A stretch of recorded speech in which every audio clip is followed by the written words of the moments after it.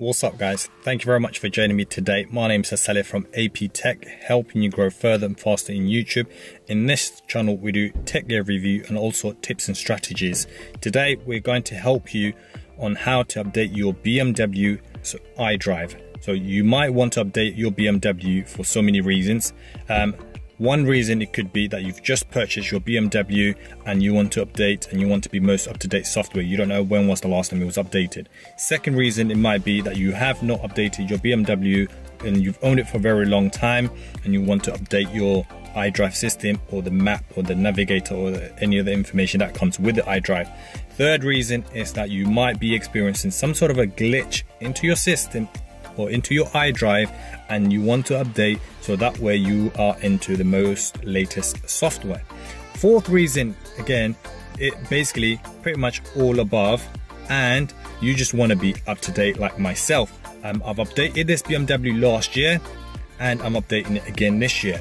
So this is part 2 video. So whereas I have already showed you how to update your BMW in my previous video, I'm going to leave a link above right now and you can watch that if you want to, but this video will add on some information from that video. So it will be pretty much the same, but this will be more information, up-to-date information regardless of that video. If you want to achieve the maximum information, I would suggest you to watch both videos, so that way I might have covered some information in that video might be useful towards yours. So I'm going to run you through as my BMW. Your BMW might be slightly different to mine.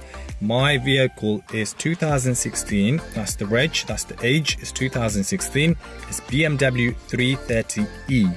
It's hybrid, so it's not a standard gasoline engine, it's a hybrid vehicle.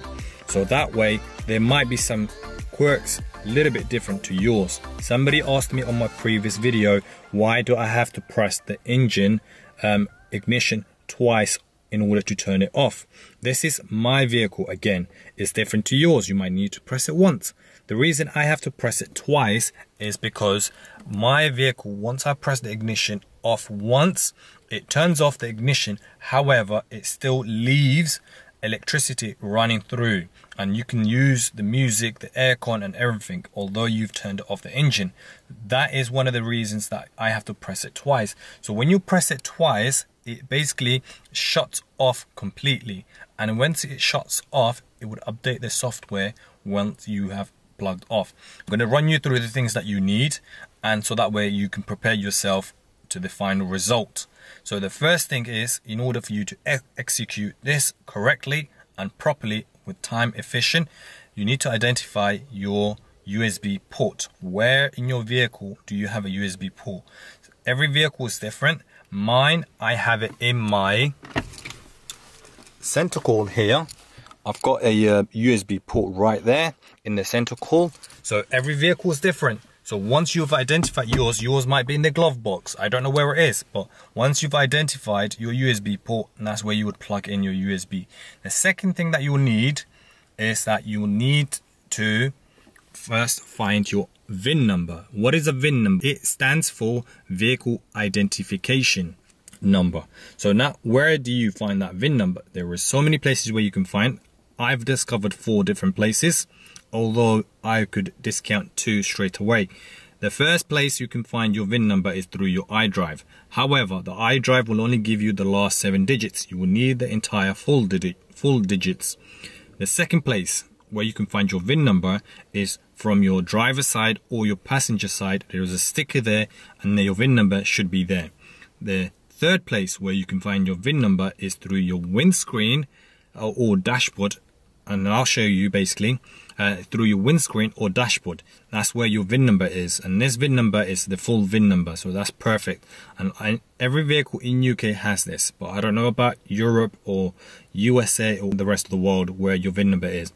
The fourth place where you could find your VIN number is your logbook. In UK we use the word logbook. Logbook is another word of just a piece of paper that's recognized by the government, where they send it to you, or when you purchase a vehicle and that's registered by the government that this vehicle is fully taxed and etc. It has you all the entire information of your vehicle, and your VIN number could be found from there. So once you've identified these information, you will go to your trusted computer and then I'll walk you through there. Now let's go to my trusty computer. Alright, so now we're here into our trusty computer. You just need to USB something like this. So you don't need nothing fancy. So I'm using a MacBook. So I've got some sort of a USB-C adapter, and I'm just going to put it into here. And that's my USB in. So once I've imported, I'm going to take you to the website. So I'm using Mac. In this steps, basically it does not matter which computer you use. So once you plugged in the USB, you just need to go to your disk utility in your Mac. So once you've gone to your disk utility, you will locate the USB that you want to work on. I will suggest you to erase everything. So you just need to clear everything. And then you need the file to be mdos-fat. So you've got the mdos-fat right there. So mine's currently set. So I'm going to clear everything. So first, obviously, you need to back up if you've got any files in there. And if it's a new USB, you just need to change the format to be mdos-fat. So once you've erased that, so that's going to take you a couple of seconds. So my computer has erased the USB, and it's just basically is doing it into a format that I've requested. So now the USB has been erased, and then the last thing you need to do is you need to go to BMW website to download software. So you're just going to type BMW software,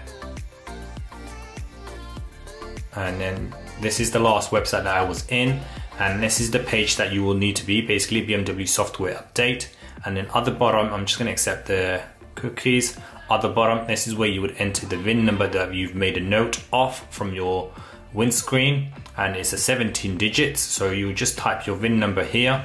I have made note of my VIN number, and then I'm just going to click search, and it has basically said that software up to date found. So it found this is the software up to date code, and then I'm going to download this file.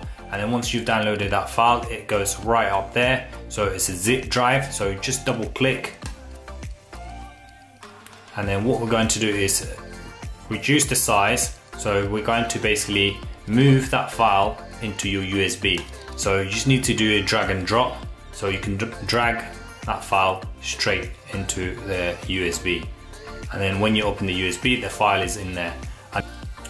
Right, so once you've completed with your drag and drop and you're good to go, you just need to eject the file. So I'm going to eject, and it's nice and safe. And then obviously don't forget to take your USB. So my USB is right here. Forget to take your USB. So now you've got your USB, I'm just going to go to the vehicle again and complete the process. Right, so we're back in the car now. And if you're actually receiving a valuable content so far, do give us a thumbs up. So yeah, if you're new here, consider subscribing. What we're going to do now is literally plug it into the center console. So let me plug that in. So like that, that's in there. So after putting it in, so we're just going to start the engine. Obviously you need to put your foot on the brake, start the engine. Now my car, you can't hear the engine noise. That's because my car is a hybrid. So if your car is a normal gasoline engine, obviously the engine will kick in. As mine, there's nothing. So the first thing we need to do is, if I just turn it around, so you need to go to your menu system. So you just need to go all the way to setting. Once you go to setting, you're going to scroll all the way down. So if I go a bit closer, you're going to go all the way down to software update. And then in there, in the software update, you would have show current version and also update software. So, and then it's telling you these are the information that you will get straight away. Just make sure that vehicle is basically, it's going to take about a minute. And so only do this when the vehicle is stationary. Install the software. It's going to ask you, are you sure the ignition is on? The system will be unavailable for that kind of period. Yes, I'm happy with that. And then boom, there you go. So that is literally updating the software as we speak. So this takes less than a minute. So what I'm going to do is fast forward this part here, and that's about it. You are pretty much done. Okay, so it's asking you it's telling us the software was successfully, and now we need to basically switch off the engine, and we're going to turn off the engine. In order to turn off the engine, you need to press it twice, and then that's turned off. So it's waiting for the engine to completely go off. As we were instructed to turn off the engine completely to reboot itself. So yeah, we just need to turn on the ignition now. So now you've got the ignition on.